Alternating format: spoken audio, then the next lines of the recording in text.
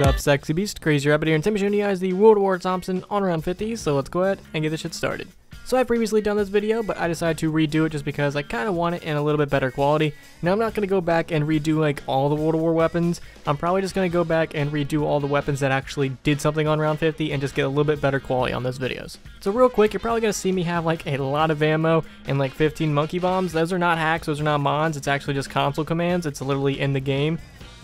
And the only reason I did that was just because I wanted to record the PPSH and I didn't feel like hitting the box for it. So I just typed the command give all, which gives me all the weapons and a lot of ammo for those weapons, hence why it gives me 15 monkey bombs. And I just did that so I wouldn't have to hit the box a million times, and it also gave me the Thompson, so I was like, you know what, I might as well record the Thompson while I'm at it.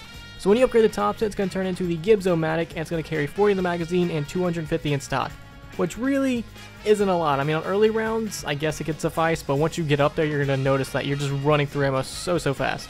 But the Thompson on round 50 is a very good weapon. It's going to be able to kill pretty fucking quick. Now, since it doesn't carry that much ammo, you're really not going to get that many kills, but it does help that it's a wall weapon.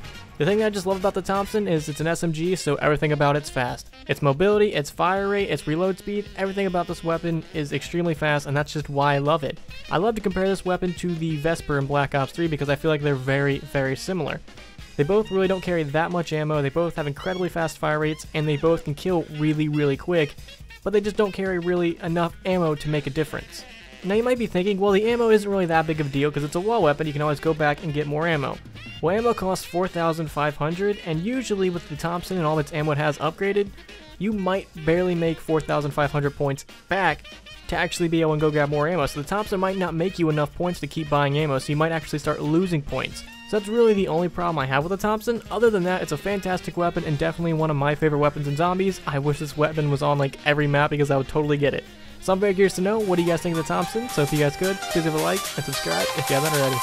Peace.